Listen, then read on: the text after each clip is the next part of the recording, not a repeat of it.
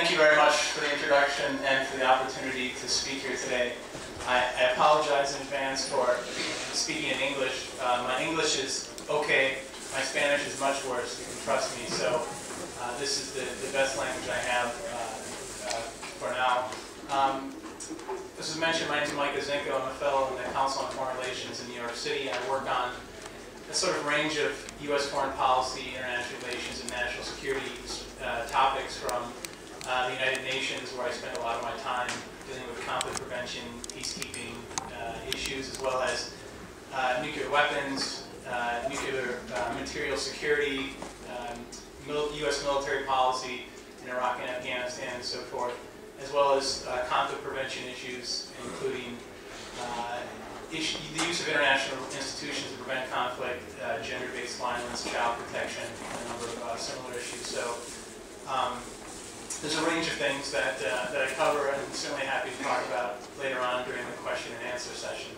But I wanted to take a little time to do a little overview of the Obama administration's national security strategy. This is in the United States, this is a fairly important document. It's mandated by our parliament in order to provide an overview of what every incoming administration aims to do in the sphere of national security and foreign policy. It's been a requirement by law since the mid-1980s. After, if some of you know a little bit about the U.S. foreign policy history in the Reagan administration, the situations in Central America and Lebanon were, I would say, poor foreign policy outcomes, and Congress then mandated in 1986 that every year the administration is supposed to produce what's called a national security strategy. This is supposed to be a comprehensive report that assesses the U.S. range of interests around the world. It's supposed to lay out the goals and objectives and what are the capabilities on hand to do so, as well as any shortcomings within the United States in order to achieve its foreign policy objectives. So it's supposed to be produced every year. In reality, it's produced every 4 years. It's also supposed to be, I learned looking at the original legislation as the Parliament mandated, it's supposed to be a public document and then a classified version just for people within government. In reality, this document is just public. There is no classified version. There's just one version which you can go on the White House website and find. It was released in May of 2010. And it's what we see, you and I see, is the same thing that people in the United States government with top secret security clearances would see. The national security strategy is a very, very carefully constructed strategy document. And the reason is that all of the agencies who are involved in U.S. foreign policy, this includes the 16 agencies that make up the U.S. intelligence community. This includes the Department of Defense or the Pentagon. This includes the Department of State, USAID, the primary development arm of the United States government. They all have some input in creating this, and they don't want to have a document say anything that they're uncomfortable doing. So it took over 18 months for the United States to create this document, but it finally was produced in May. The point of the document is to put on the record for all of these different agencies, for the U.S. Parliament and for the public, what it is that the United States intends to achieve under this administration.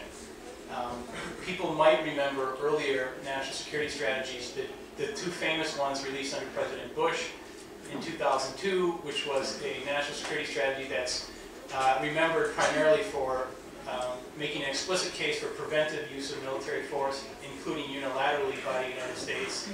And this was a sort of a sea change in U.S. foreign policy to be so explicit about using force in a unilateral way. And then in 2006, the Bush administration released a second national security strategy. And this one is very famous for being open and overt in the promotion of democracy. Democracy promotion is a key component of U.S. foreign policy. And so that was sort of a switch between the 2002 President Bush and 2006. I want to go through some of the big themes that appear in this 2010 Obama administration national security strategy. So the first issue is what people call pragmatism, not realism. And the term is, and President Obama uses this focus all the time, which is we want to deal with the world as it is. And this is a explicit rejection of the impression within the Bush administration of what are, what we call neoconservative thinking, which are people in the U.S. foreign policy experts who picture the world as sort of wet clay, and they are sculptors.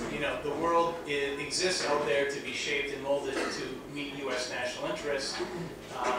Things like the values, the objectives, the capabilities of other countries are not so important.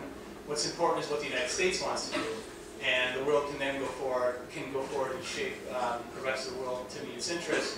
And a lot of people found this, not just in the world, but in the United States, found this very uncomfortable. It's a very sort of top-down directive to the rest of the world about how the world should exist, and this is a clear repudiation of that. And part of this is another aspect of it, of the strategy, which is that the U.S. now says, in the Obama administration, we will not impose any system of government on any other country. And the term they use for this is respecting universal values, not necessarily promoting them. So this is another way of saying that the United States, under the Obama administration, is not so interested in exporting democracy, or exporting democracy at the end of the gun, but is interested in respecting it and where it exists. And you've seen some of this in practice in the United States, at least during the election last year in Tehran, and some of the protests after the Iranian national elections. There were many people in the United States, specifically from the former neoconservative community, who said, how can the Obama administration be so hands-off? These people are dying in the streets, fighting down this government that is undemocratic, that is stolen an election, that is run by mullahs, and what we should do is support somehow openly the people walking the streets. And the Obama administration said, no, this is not us for us to decide. And they were very hands-off, to the objection of a lot of former Bush administration officials. And the primary reason the Obama administration is hands-off is they have other objectives with Iran, specifically Iran's suspected nuclear weapons program. So, in a sense, at least in the case of Iran, this has been a situation where this is sort of played out. Another aspect of it is the issue of negotiating with Iran and North Korea. There's a famous line that Vice President Dick Cheney, when he was the Vice President, supposedly said, which is, "We don't negotiate with evil, we defeat it." And that's a very sort of objectionist view of how to deal with the world if you, just encounter international relations. And this administration has explicitly broken away from that. So the national security strategy says engagement with non-democratic regimes, pursuing a dual-track approach to in which the United States can try to influence foreign governments, but is not looking to explicitly replace them because of the content of the regime that runs the country. And so this is a great difference. And here again, we see the negotiations with Iran, the attempts to restart negotiations with North Korea, which have essentially been on hold since 2006, as case of the Obama administration has somewhat done what it said it was going to do. So that's one big theme, which is pragmatism, not realism, and dealing with the world as it is, and not necessarily trying to shape the world as a sculptor. The second big issue, which is important to the United States domestically, is a commitment to renew the American economy, which to a lot of people serves as sort of the foundation of U.S. Foreign policy, the foundations of U.S. military power. The United States, since, like many other parts of the world, since 2007, 2008, has been in a significant financial crisis.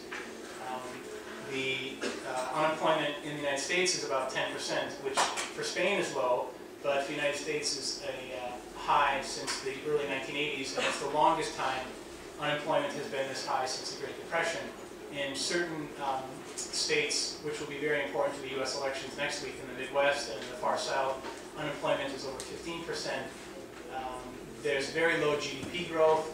It's expected to be less than 2% this year. Last year was the first year of negative growth after 2 years of essentially flat policy. The United States is also massively, massively in debt.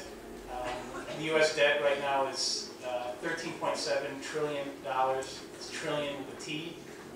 It's roughly 75–80% of the United States GDP, and it's expected to just go up exponentially because, in part because of the social welfare state programs, and primarily because the political parties in the United States cannot work together to find a solution. They have no reason to.